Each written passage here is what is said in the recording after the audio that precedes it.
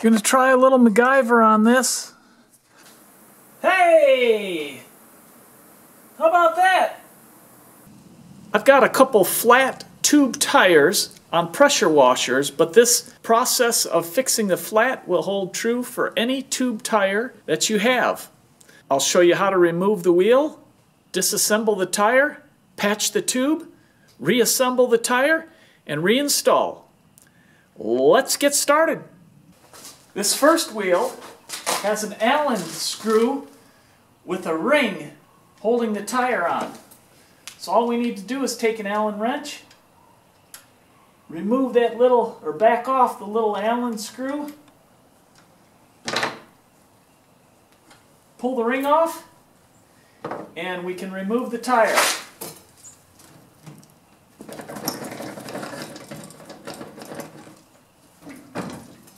She is flat, won't hold any air. Let's take it over to the workbench, patch that tube if we can. Okay, with the tire removed, we need to split this rim, and you take these 4 nuts and bolts out, and we'll be able to pull this apart and get the tube out. And this would be very typical of rim on a lawnmower. Now you can see the stem comes through the rim, so you just want to remove that. We'll set that aside, and we can pull the tube out. To make it easier to remove the tube, you can purchase a valve stem remover, and it's just a slotted tool like that. This is another style that you can get, and there's the slotted stem remover there. And you just put this in, turn it counterclockwise, and pull the stem out. Now any air that's in the tube can be pushed out, and we can easily remove the tube from the tire. And there we are. Now I don't know why this tube went flat, but if you have a lawnmower or something that you're driving or running, you want to be sure to check the inside of the tire. Feel around in there very carefully, because if there's a nail or a stick of wood or whatever in here, you don't want to cut yourself. And this feels okay. This tube may be rotten because it's been sitting so long. I don't know. We'll put the valve stem back in, pump up the tube, and check for leaks.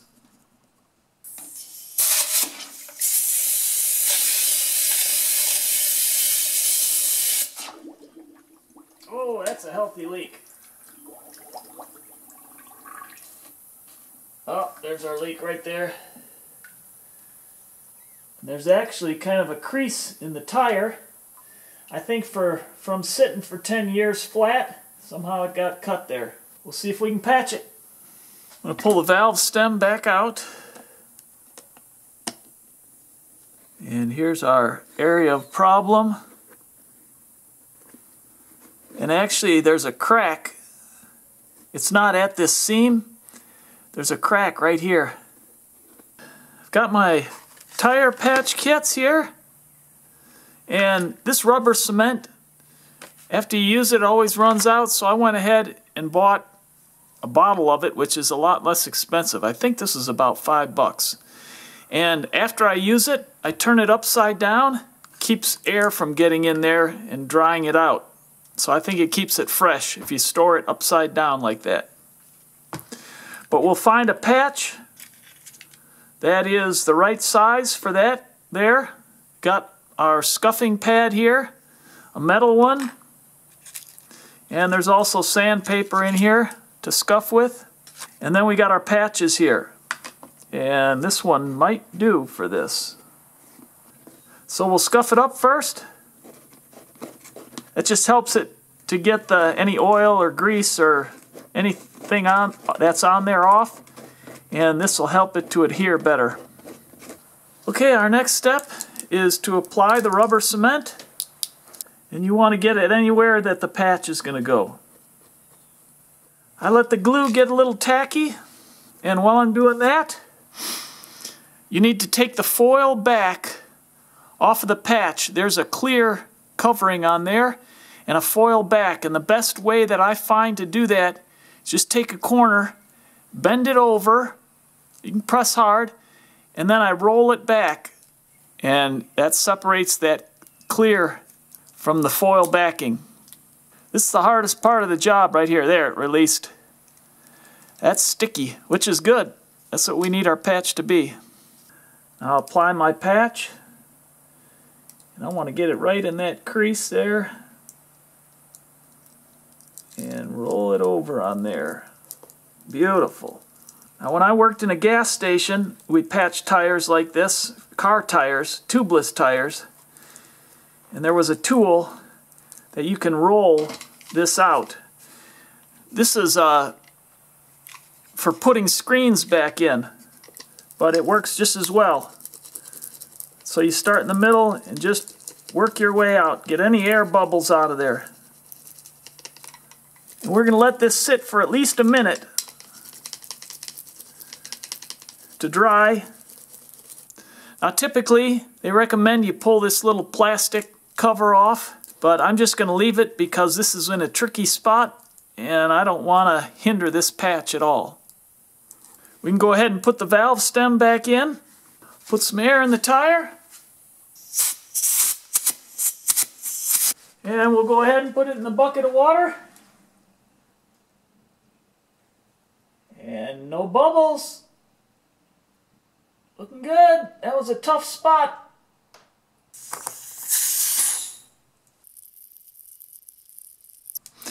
Also want to check the rim. Just make sure there's no sharp edges. So put this side on first, because you can't move the valve stem. So you get that in, pulled through, that's seated nice, not binding anywhere. Then we'll flip it over. There's our two nubs. We want to line that up right there and there. Perfect. Now we can put our bolt through. There's one. And a second one. Just holding these with my fingers on the back side. Washer. And the nut. Throw the valve stem back in. I like to just go around and make sure it's sitting in there right. Just squeeze it, put just a little air in, squeeze it out so that the tube's sitting in there properly. Now if you need to replace the tire or the inner tube, on the sidewall of the tire, it gives the dimensions of the tire. You just need that, and you can go into Northern Tool or Harbor Freight or whatever you got in your local area and get a new tire or get a new tube. All right, let's go install it.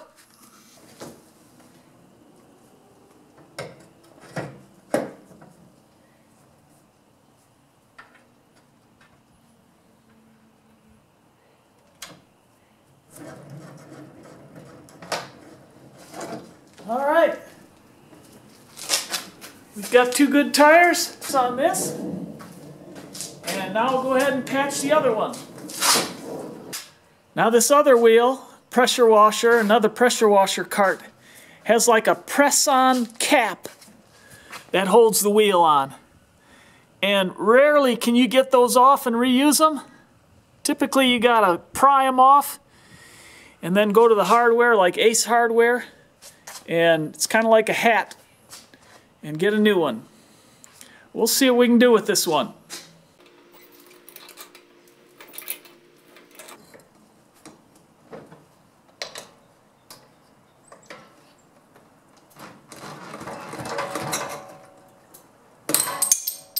There we go.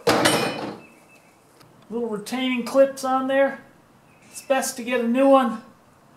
I'll try to press this back on, hammer it back on, but I think you need to go to the hardware store and get a new one 9 times out of 10.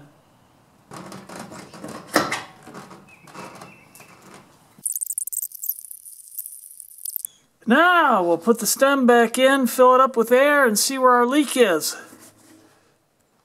Just looking for bubbles. There's one at the valve stem. And if that's the case, you want to check that before you take it off the rim. So they're coming from somewhere else. Oh boy, right at the base of the valve stem. It's leaking right around here. That's not good. Yep, there it is. Right there. Where the metal and rubber are connected. Going to try a little MacGyver on this. Mixed up some JB Weld. I'm going to try to glue where the metal meets the rubber on that valve stem and see if this will seal it up. That way I don't have to run to the store. If it doesn't work, that's okay. I'll get a tube. I let the air out. This is soft, so there's no pressure on there. And I'm just going to put this around the stem where the stem meets the rubber. See if that'll seal that up. So I just wet my finger and kind of smooth that off. I'll let that dry overnight, see how it does. Okay, let the glue dry up overnight and see if that'll be at least a temporary fix. Put the valve stem back in and we'll check and see if that took care of the leak. Do our test. Hopefully no leak. Hey! How about that? I just straightened it out after I pulled it off, but I need to go get a new one, or get a couple new ones. But hopefully this will hold temporarily. They're just disposable, they're press-on, and you almost have to destroy them to get them off. So we'll just slide the wheel back on. Wouldn't hurt to put a little grease on there. There is some grease on there. Especially if it's on like a tractor or something. This turns so slow. Don't need that grease or even probably a bearing. Slide that on. Put the cap on and we'll tap it on. And you can see it split. And the other one busted off. But that'll hold temporarily until I get a new one and just pop it on like that. So we got our tire all repaired. And we're good to go. If this video was a help to you, give it a thumbs up. If you haven't already, please consider subscribing. And I look forward to helping you with other projects online.